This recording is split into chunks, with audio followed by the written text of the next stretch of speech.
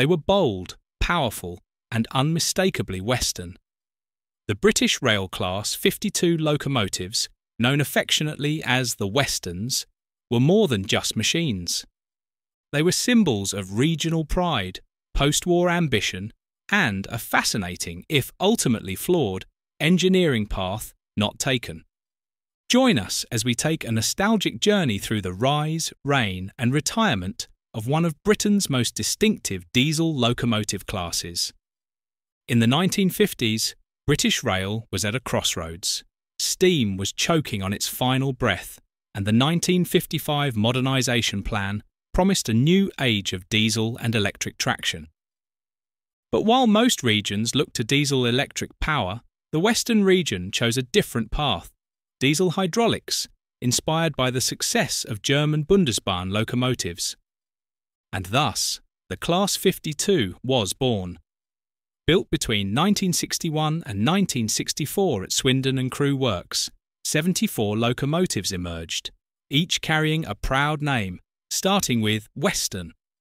From Western Champion to Western Fusilier, these engines weren't just workhorses, they were personalities. Under the hood, each Class 52 was powered by two Maybach MD 655 diesel engines, delivering a combined 2,700 horsepower through a hydraulic transmission. With a top speed of 90 miles per hour, these Coco locomotives were fast, agile, and impressively light on the track. But here's the twist.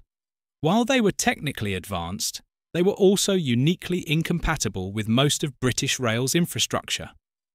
Diesel hydraulic maintenance was unfamiliar to many depots, and spare parts weren't always readily available. Was the Western region ahead of its time, or just stubbornly different? Throughout the 1960s, the Class 52s became a familiar sight across the Western region. They hauled flagship expresses like the Cornish Riviera Express, the Bristolian, and countless inter-regional passenger and freight services. With their elegant lines, maroon or later BR blue liveries, and a distinctive growl from their twin engines, the Westerns earned a devoted following. For many rail fans, they were the last great characters of the pre-corporate British Rail era. But even in their prime, the writing was on the wall. British Rail's move towards standardisation in the 1970s left no room for these non-standard, region-specific machines. Diesel-electric traction became the norm, with locomotives like the Class 47 proving easier and cheaper to run system-wide.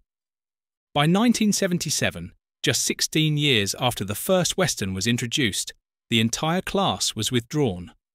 Was it fair? Maybe not. But in an age of economic tightening and technological rationalisation, sentiment came second. Though their time in service was short, the Westerns were too iconic to disappear entirely. 7 Class 52 locomotives were saved from the scrapyard by passionate preservationists. D1015 Western Champion, perhaps the most famous survivor, restored to mainline condition and operated by the Diesel Traction Group, currently under overhaul. D1013 Western Ranger and D1062 Western Courier, both preserved at the Severn Valley Railway. D1023 Western Fusilier, part of the National Railway Museum collection, currently on display at Didcot.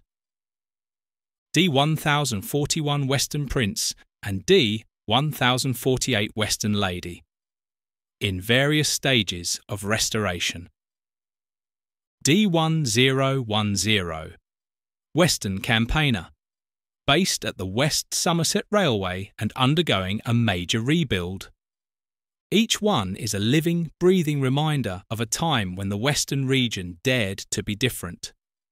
This is the question that divides historians and enthusiasts alike. In operational terms, the Class 52s were not a success. Their short working life, mechanical complexity, and regional limitations made them impractical in the long run. But from a cultural and historical point of view, they were a roaring success. They were stylish, they were fast, they were loved. and they embodied a spirit of innovation and identity that's rarely seen on Britain's railways today. The Class 52 Westerns weren't just locomotives, they were statements. They were the last hurrah of regional independence before British Rail became a uniform sea of blue and grey. And although they're long gone from the main line, their legacy endures. Whenever a preserved engine rumbles to life, the sound of history rolls down the tracks once more.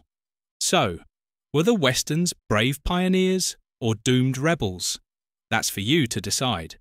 If you enjoyed this nostalgic journey into the world of British diesel hydraulics, don't forget to like, share, and subscribe to the channel.